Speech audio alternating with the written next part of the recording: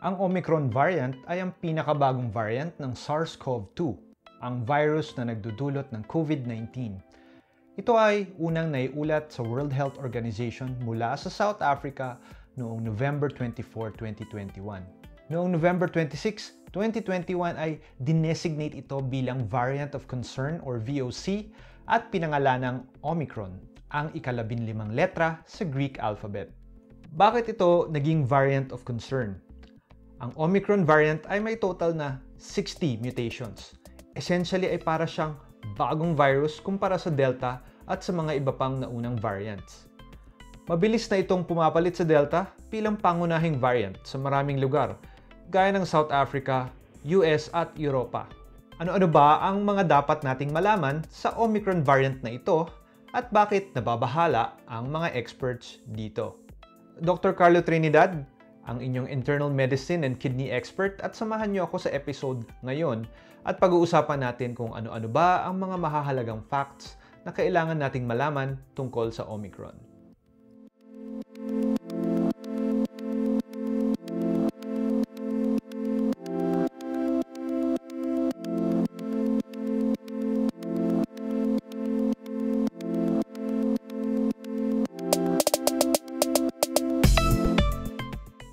Bad news number 1. Ang Omicron variant ay higit na mas nakakahawa kesa sa Delta variant na mas nauna dito. Sabi ni WHO Director General Tedros Ghebreyesus na ang Omicron ay kumakalat sa bilis na hindi pa nakita sa ibang naunang variant. Sumang-ayon dito si Dr. Anthony Fauci, ang White House Medical Advisor, na ang Omicron ay isang extraordinarily contagious na variant. Ayon sa isang pag-aaral ng LKS Faculty of Medicine sa University of Hong Kong, nakita nila na 70 times na mas mabilis dumami ang Omicron kesa sa Delta variant sa human bronchus o yung daluyan ng hangin. Kaya mas mabilis itong lumilipat sa ibang tao kumpara sa Delta. Ang biglaang surge ng mga bagong kaso sa buong mundo ngayong December 2021 ay pinaghihinalaang dulot ng Omicron variant. Makikita dito sa graph na halos dumoble ang bilang ng mga bagong kaso sa buong mundo kumpara nung mga nakaraang buwan at taon. Kahit dito sa Pilipinas ngayong December 2021, ang mabilis na pagtaas ng mga bagong kaso ng COVID-19 ay tinatayang dahil sa Omicron.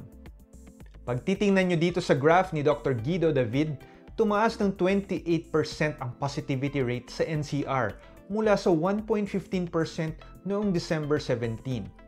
Ang positivity rate ay ang porsyento ng mga RT-PCR tests na nagpa-positive for SARS-CoV-2.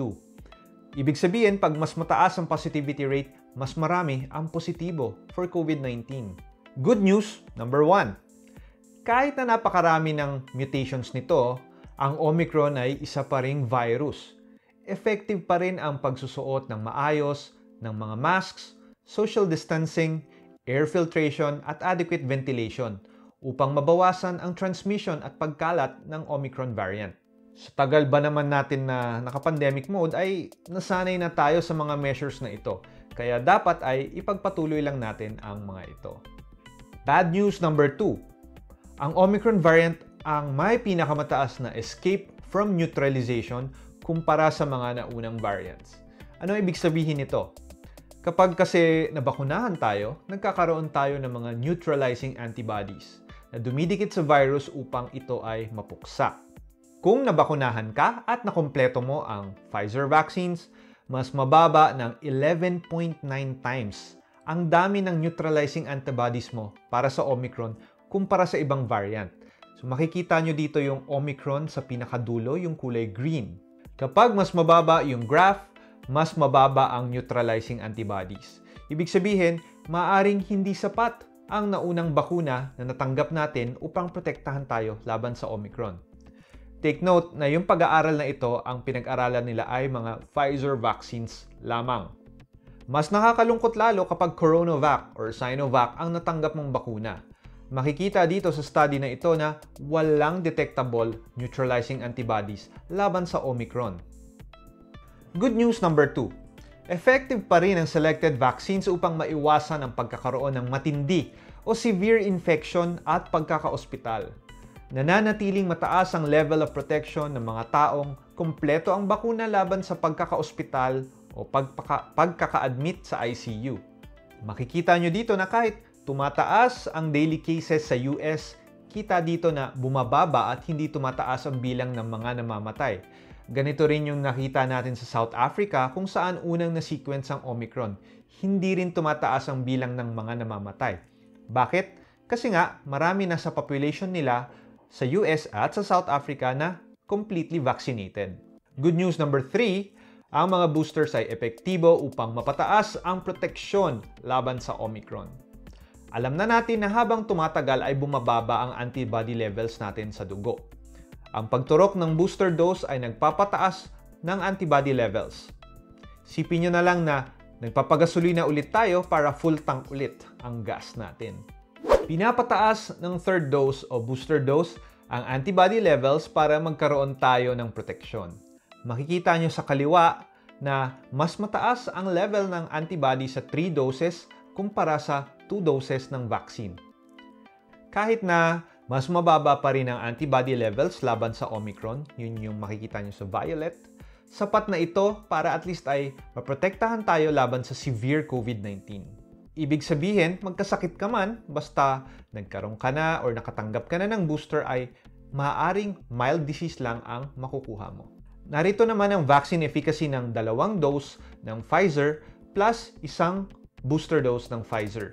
Makikita nyo na kahit na hindi siya kasing effective sa Delta, ay mas epektibo pa rin ang Pfizer plus Pfizer booster laban sa Omicron. So mula 40% kapag walang booster ay nagiging 75% ang vaccine efficacy kapag naturukan ng booster.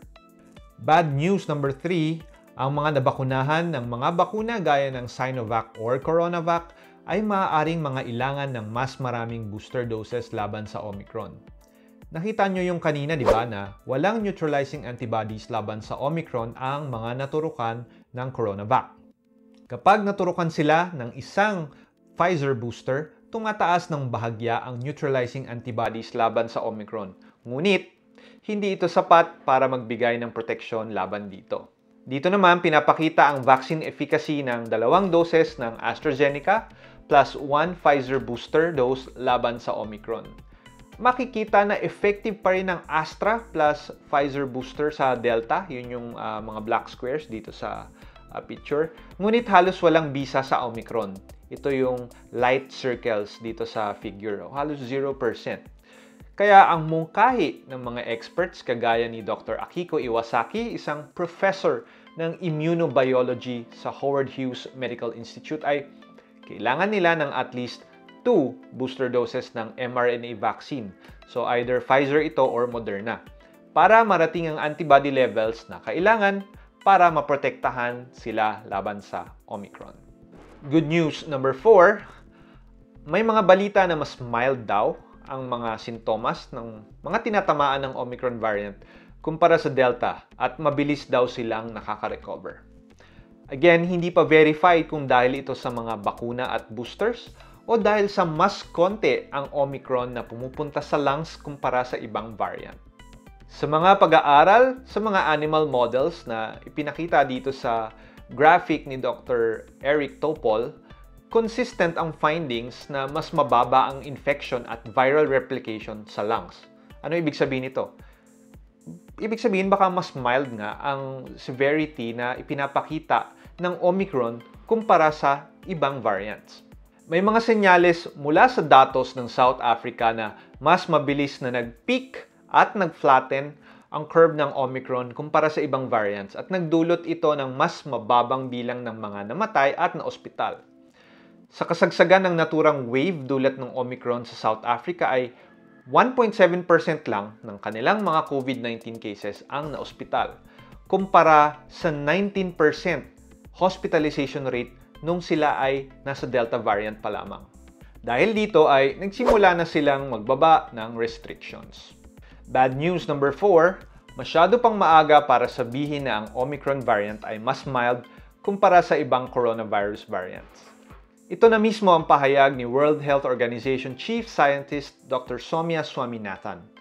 Ayon sa kanya ay masyado pang maaga para magbigay ng conclusion na mas mild nga ang Omicron variant. Misleading Anya ang datos na meron tayo from South Africa dahil sa ang population nila ay mas bata kumpara sa ibang bansa. Tinatayaring nasa 70 to 80% ng population nila ay nagkaroon na ng prior COVID-19 infection at 26% ng kanilang mamamayan ay fully vaccinated na. Ang mga ito ay ilan lamang sa mga iniisip na dahilan kung bakit hindi naging mataas ang mortality rate at mababa ang bilang ng mga naospital dahil sa Omicron variant sa South Africa. Kung totoo man na mas mild nga ang dinudulot na sakit ng Omicron, mas nakakahawa pa rin naman siya. Kaya mas marami pa rin mga tao ang magkakasakit. Mas marami pa rin ang mauospital at paniguradong maapektuhan pa rin ang ating healthcare system dahil sobrang dami ng magpapa-admit, sobrang daming mahahawaan, sobrang dami nating maaalagaan. Siyempre, sino ang unang mapapagod? Ang ating mga healthcare workers. Good news number 5, mababa ang efficacy ng bakuna laban sa Omicron, lalo na kung walang booster. So, bakit pa tayo kailangang magpabakuna? Meron pa rin tayong mga T-cells. Ang ating immune system ay binubuo ng mga T-cells, B-cells at antibodies. Ang T-cells ay mga special na uri ng cells na pumapatay sa mga virus-infected cells. Ito yung mga CD8 cells. At sila rin ay sumusuporta sa mga B-cells upang gumawa ng mas effective na antibodies. Ito naman yung mga CD4 cells. Kahit na mababa ang neutralizing antibodies dahil nabawasan ng efficacy ang mga bakuna laban sa Omicron, tinatayang nasa 70 to 80% ng ating mga T-cells ay nakaka-recognize or nakakakilala pa rin kay Omicron variant. Basta, ikaw ay nabakunahan na ng COVID-19 vaccine or nagkaroon ng infeksyon dati. Kaya, hindi totoo na wala nang saysay ang bakuna na natanggap natin dati kasi hindi lamang antibodies ang panlaban ng ating immune system. Kahit papaano ay nakakahabol na rin tayo sa pagbabakuna. Ang world average ng fully vaccinated ay nasa 48% ng population. Dito sa Pilipinas ay nasa 45.7% na ang fully vaccinated o mahigit 49 milyong Pilipino. Hindi na natin pwedeng gamitin ang dating target na 70% ng population para makamit ang herd immunity dahil lahat ng ito ay nagbago nang dumating ang Omicron variant. Sa ngayon ay limitado pa rin ang impormasyon natin tungkol sa variant na ito. Hindi rin natin pwedeng isawalang bahala ang pagdating ng iba pang variant pagkatapos ng Omicron. Mahalaga na ipagpatuloy pa rin natin ang nakagisnang pagmamask, social distancing. Umiwas sa mga pagtitipon, lalo na kung hindi naman importante. Ugaliing mag-hand washing at magpa-test agad at mag-isolate kung may nararamdamang sintomas. Magpabakuna at magpa-booster kapag may available na slot sa inyong lugar. At syempre, magdasal sa Panginoon. Naniniwala pa rin ako na matatapos ang pandemyang ito at matatalo natin ang COVID-19. Kaya, sa ngayon, mag-ingat na lang muna tayo. Stay safe. At don't forget to like and subscribe dito sa Hello Kidney by Dr. Carlo Trinidad at abangan ang mga susunod na videos and free health tips. Bye-bye!